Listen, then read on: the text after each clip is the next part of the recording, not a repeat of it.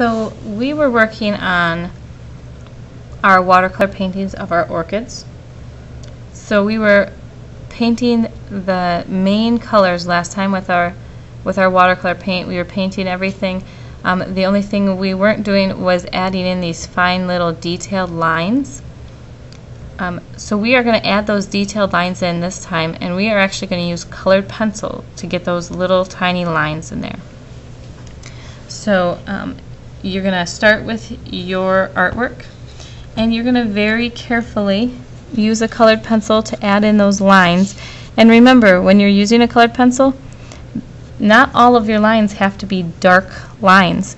You can press lightly to get some light lines started, and then press harder where the lines need to be darker. So maybe on the edges of some of them it's a little darker, and I might press a little harder. Or inside in this inside edge, it's a little lighter. So I'm going to look back and forth between my orchid picture and my painting that I did, and I'm going to work on adding in all of those fine little details of my orchid. So I want you to go ahead and do the same thing. Add those detailed lines in for your orchid, and make sure that you're looking at your orchid and you're drawing the details like you see them. Don't just make up a design, because it won't look as realistic then. We want it to look like your real orchids.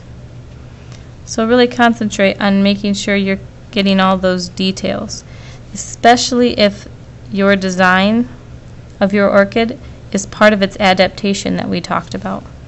Because some of the orchids, the design that they have for their petals is a really important part of their adaptations that help them survive.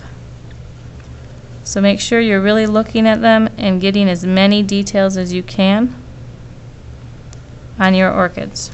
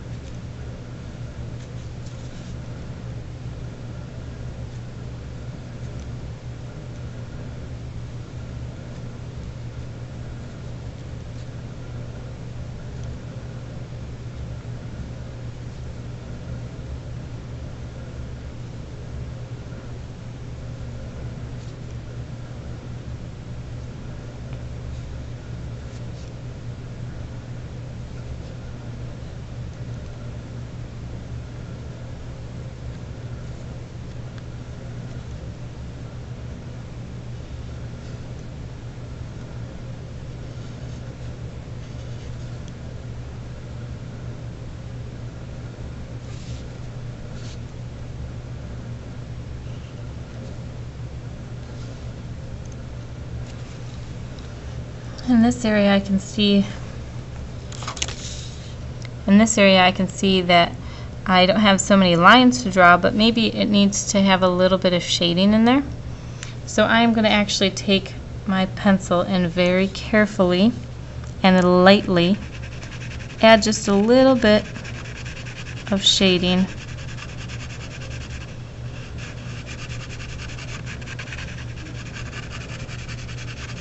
To just kind of give it a little bit of that coloring in there that it needed. Again, I'm doing it very lightly and controlled. I'm being very careful that I'm not pressing hard and I'm not scribbling in all different directions. I'm coloring in the same direction that the petal is going.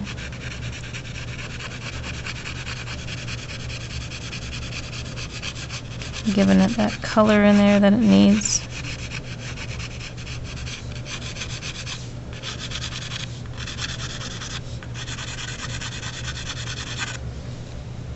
I think I'm going to do the same thing, some of the shadow areas around here that I need to add some pencil shadows in, because they're not quite dark enough in my original one. I'm going to add a little bit of shadow. Again, I'm going to be very careful that I'm not outlining it. I'm just coloring in the shadows very lightly and carefully.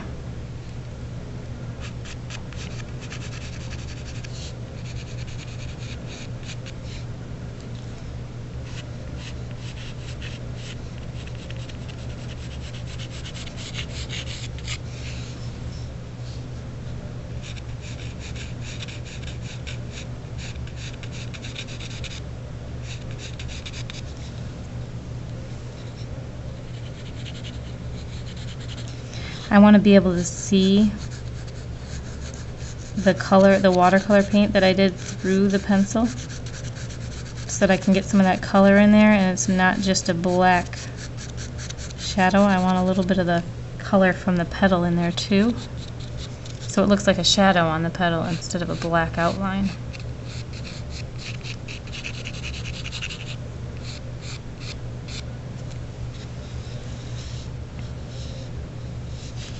This one actually has a little bit of a shadow on the petal itself. So I'm going to add a little bit of a shadow on there.